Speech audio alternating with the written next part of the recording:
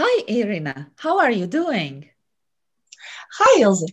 Thank you. I'm okay.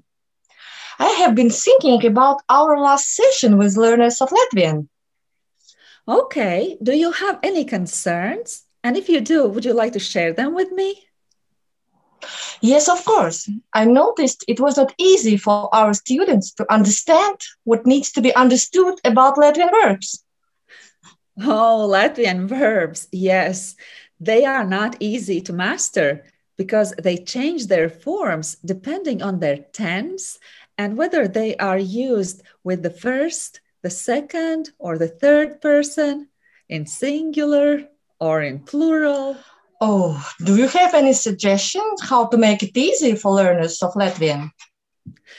Actually, I do. What I suggest to my students is to not stress out about these things at the beginning because you don't need to be perfect.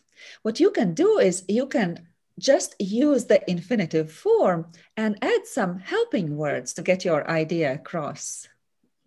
Yes, by helping words, do you mean such words as yesterday, today, and tomorrow? That's exactly what I mean. How about we teach these words in Latvian to our audience today? I like the idea. Would you like to start? Yes, sure. Vakar. Vakar. Vakar means yesterday. Šodien. Šodien. Šodien means today. Rīt. Rīt. Rīt means tomorrow. Drīz.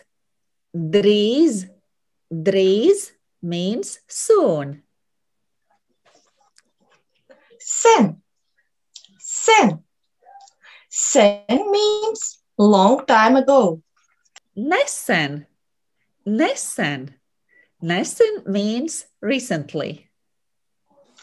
Great. I think it will be useful for learners of Latvian.